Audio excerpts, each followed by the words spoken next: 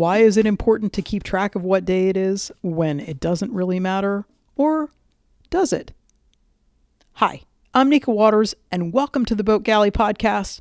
Today, I'm talking about the importance of keeping track of days and dates and how to do it when there's not an outside way to make that happen for you. Today's episode of the Boat Galley podcast is sponsored by SailDauntless.com, your personalized sailing adventure in the most beautiful locations. Experience the utmost in luxury cruising just the way you want it.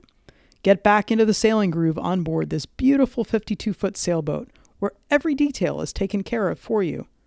Now booking in Italy and Croatia for summer 2021. Use coupon code SD15 for 15% off any 7-night all-inclusive sailing charter in the Mediterranean, July through September 2021. Ready to live the dream? SailDauntless.com. Let our experience inspire yours.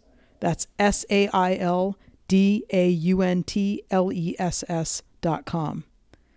That actually sounds like my dream vacation, where it doesn't matter what day it is, and I'm just enjoying it and going along for the ride. I'm sure that when Sail Dauntless talks about keeping track of all the details, they probably are the ones keeping track of what day it is for you. That's kind of a nice thing.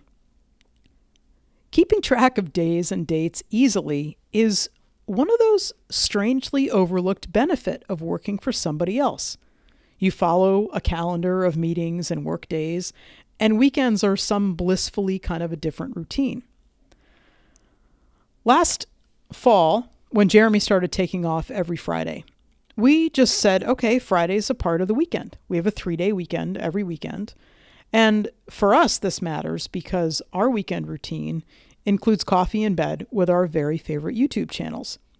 We don't have time for that, or there wasn't time for that, certainly in the fall during the week, because work calls and things that you had to do because the rest of the world is living on a Monday through Friday schedule, those things take precedence. During December, just last month, when he took a lot more time off, we had a decision to make. Is every day going to be a weekend day? Well, we have an awful lot of boat work to be done, and we said, no, that's not okay. But what do you do when there's nobody else setting the schedule?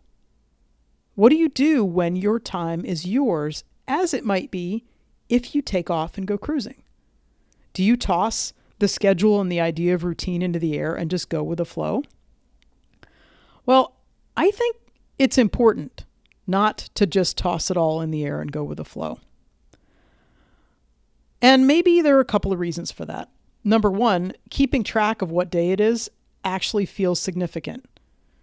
Okay, that's small and reaching for things, but we actually do need to keep track of what day it is because we have a call with our son every other Monday.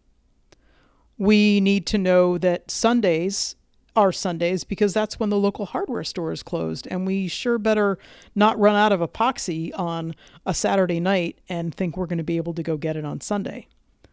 We've also started a tradition of Crab Cake Fridays. And, that does not mean we're going to have Crab Cake Thursdays or Crab Cake Tuesdays, right? No, it's Crab Cake Friday. Can't have that Crab Cake Friday if we don't have it on a Friday. I do try to write a journal entry every single day where I write down not only the date, but the day of the week. And sometimes I go back to check on yesterday to see that I've got the date right and the day of the week. It's also something that you can do on your phone. If you happen to check your phone on a regular basis, you will look and you can see that, at least on my phone, it shows up directly as it's Tuesday as I'm recording this. It's Tuesday, January 19th today. So that's helpful. That helps me keep track of what day it is. So if you're going to check your phone, you can make a point of doing that. The other thing, a little bit less tongue-in-cheek, but we have decided that even though there's no longer somebody else setting the schedule, we are sticking to coffee and YouTube in bed on weekends only. And we're back to that being Saturday and Sunday. We snooze a little bit longer. We stretch a little bit more. We make coffee and catch up on 2 or 3, sometimes even 4 videos each Saturday and Sunday. And so, yeah, in order to do that, we sure better know what day of the week it is. The days still do kind of blend together. And yep, for many of us during this pandemic, that certainly feels like we're on full-on Groundhog Day. But at least for us, we've got boat projects that at least parts of it get finished every day. And so we're not working on the same thing every day. So there's something different. I'm looking forward to sharing an anchorage with you where we can together try to figure out what day of the week it is as we're toasting to our good fortune to being in a beautiful spot and hanging out together. Thank you so much for listening to the Boat Galley podcast. If you like what you've heard, don't forget to subscribe. There are 2 of these episodes every single week. Talk to you soon.